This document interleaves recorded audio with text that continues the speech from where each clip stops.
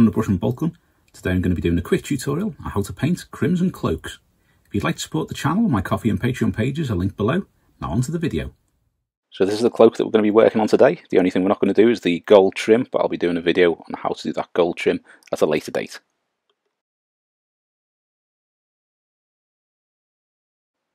First colour we're going to use is Citadel Khorne Red. We're going to give the whole cloak a coat of this. Now if you watched the video of doing red cloaks a while ago, we started with Mephisto on red, and that gives you that nice red orangey coloured cloak. This one is going to be more of a deeper red, so it looks a little bit more regal than maybe the red orange one does. We'll give this a thorough coat of Khorne Red, and then we can move on to the next colour.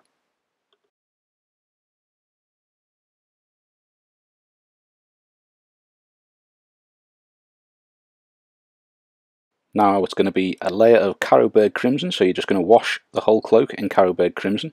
You'll also see me painting the handles on the sword and the little sword at its belt as well, because this is from a video I'm doing for this Praetor. We'll give the cloaks a good coat of Carroburg Crimson. Now we can move on to the next colour, which is going to be back to Khorne Red. So what we're going to be doing here is you're going to be using the Khorne Red on the crests of all the creases, leaving the Carroburg Crimson shade in the recesses. Now the reason to do the shade all over rather than just doing certain areas of it is because you can then kind of roughly blend in the Khorne Red to the Carroburg Crimson shaded areas, and you have that colour going into the darker colour in the recesses. So you can see here I'm doing the side-to-side brush strokes going down the cloak.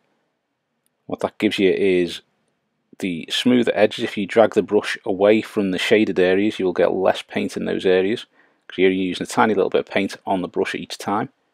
And it'll also give you that kind of striated effect maybe of kind of cloth and the lines on the fabric too.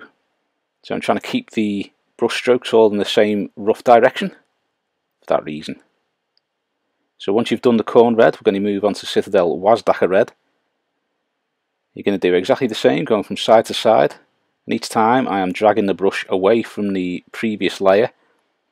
So I'm going left to right when I'm doing the left side of it, and right to left when I'm doing the right side of it. And you're just working the Wazdakka Red into the Khorne Red and highlighting those crests. So you're leaving some of the Khorne Red on show, you're leaving the Carroburg Crimson on show, and you're adding the Wazdakka Red as another layer of highlights.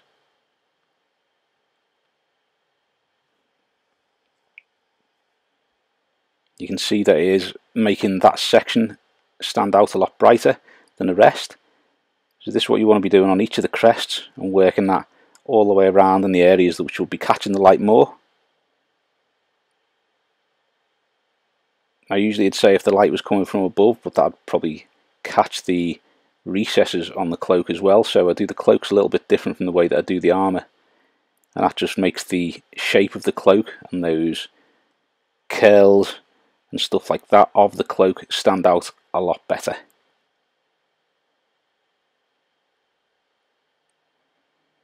So I'll leave that there and we'll move on to the next layer. So you can see here where the Wazdakka Red is standing out. We're now going to move on to Citadel Pink Horror, which is a great colour to highlight Wazdakka Red. And you're going to be using this doing almost slight edge highlights, but you're also going to be using it to do some of the wider highlights on this. We're going to be doing another layer after this just to do the very thin edge highlights on some of the creases.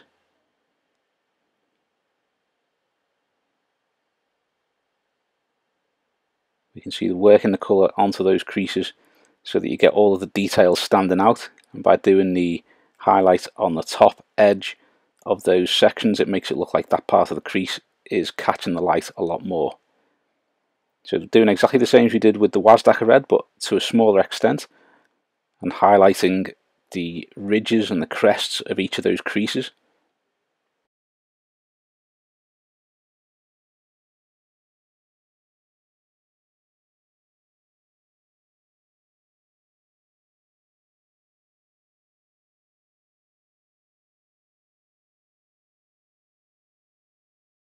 The final colour we're going to use is Citadel Emperor's Children, which is a brighter shade of pink.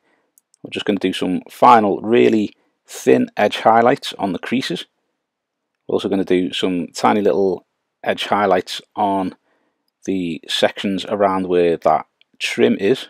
There'll be a video showing how to do the gold trim coming up this week.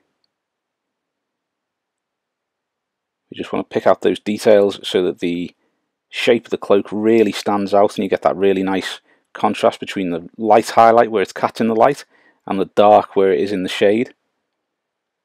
It's probably slightly more exaggerated than it would be in real life, but it does look quite cool on cloaks. It makes them stand out against the figure too.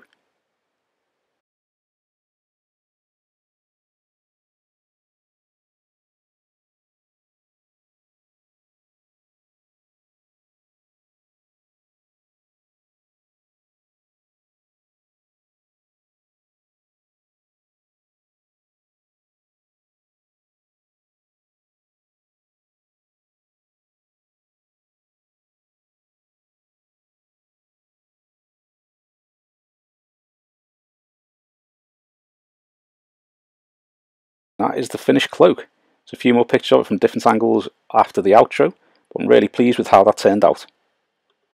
Thanks for watching. I hope you enjoyed the video, and if you have, please give us a thumbs up and subscribe to the channel so you don't miss any future content.